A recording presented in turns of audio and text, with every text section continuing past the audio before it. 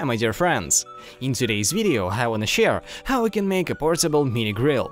And a bit of a warning, this grill won't satisfy those who wanna fry a lot of meat and eat to their heart's content. This grill will be useful for those who cook meat with special love and receive satisfaction from the process itself. By the way, you can also use this grill not only outdoors, but indoors too. Well guys, to make our mini grill, or we can also call it a barbecue grill, we will need a 5mm drill bit, some coals, one small flower pot.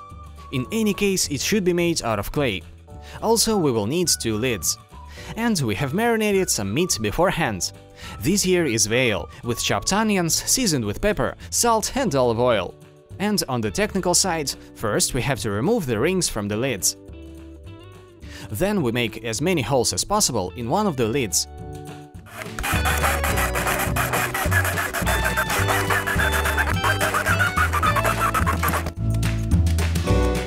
Well guys, all the parts for our grill are ready, so let's test it.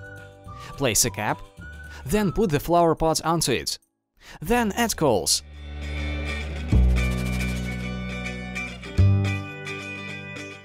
Start a fire with a burner. And when the coals are ready, we put a lid with holes onto the pot and wait till it burns for some time. Then we can start with the meat.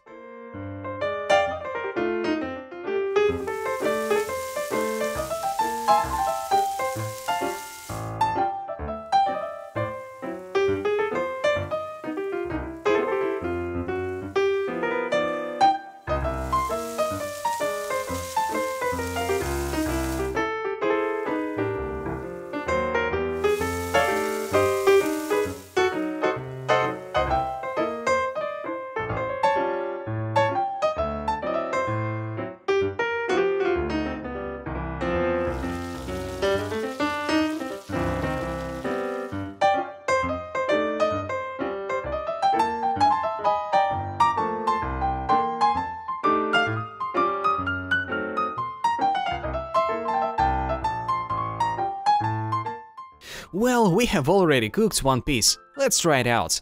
The second one is about to be done.